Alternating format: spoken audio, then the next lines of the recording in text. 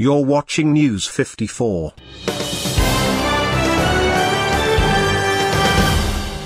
Yesterday, parents and former Class 8 students were seen arriving in different schools all over the country, as parents made an effort to admit their children to Form 1. There was anxiety in the country yesterday after over 1 million Form 1 students arrived at different secondary schools to be admitted. Even as other parents tried to admit their children, a number of parents have been unable to raise the wanted amount and have resolved to begging well wishers. Yesterday, Kenyan musician AKOTHEE took to her Facebook page and informed the public of the situation at her gate, as more than 5 parents had camped at her gate with fee structures, crying like babies for help.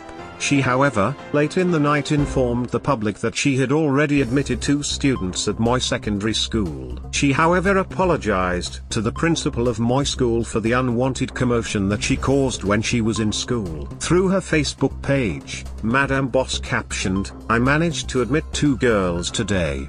First, let me start by apologizing for causing commotion in school. It's not intentional, the girls could not hide their love for me.